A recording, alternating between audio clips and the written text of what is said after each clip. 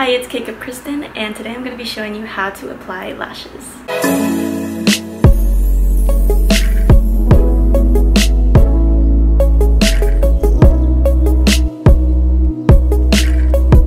Gonna be starting off with these lashes in the style Bold Face Forward by the brand Bold Face Makeup. If you want to know more about these lashes or this brand, you can check it out on my girl's blog site at sierrablock.wixsite.com.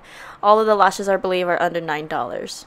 Of course, this video is for beginners, for people who have never worn false lashes, so what may seem obvious to some may not be obvious to others, so just be patient with me. But I'm going to be applying each eyelash to its corresponding eye, and I didn't show it in the video, but right here I'm just peeling off the lash slowly and carefully. Then taking a pair of tweezers, I am taking the lash and measuring it against my eye with no glue and snipping off the amount needed to fit the length of my eye.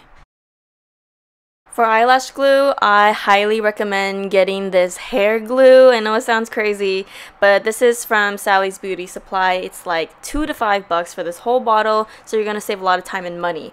Plus it dries quicker and it dries black, and trust me, this shit sticks. Like, you be on a roller coaster, girl, your eyelashes will not fly off. Anyway, I'm just going to be applying a thin layer of glue on the eyelash band, and this is what it looks like when I first apply it. It's more of a light gray.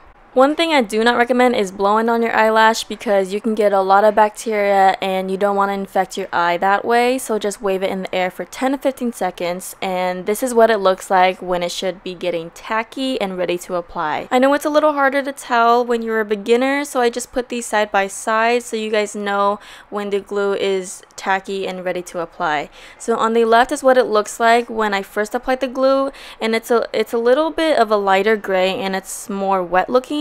And on the right is what it looks like after 10 to 15 seconds, and it's a little bit darker and it looks more tacky. I like to start off putting the lash in the center of my eye, and this is good too because if your glue is still wet, you can just leave it there for a couple seconds, then bring the front of the lash to the front of your eye and then the back of your lash to the back of your eye.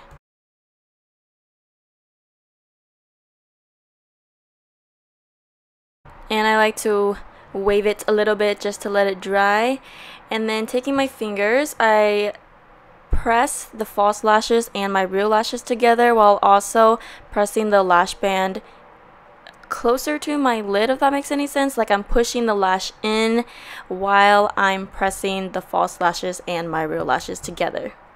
Same thing on this side. I'm applying it to the center of my lid, as close to your lash line as possible, then bringing the front in, and then you can take the back in.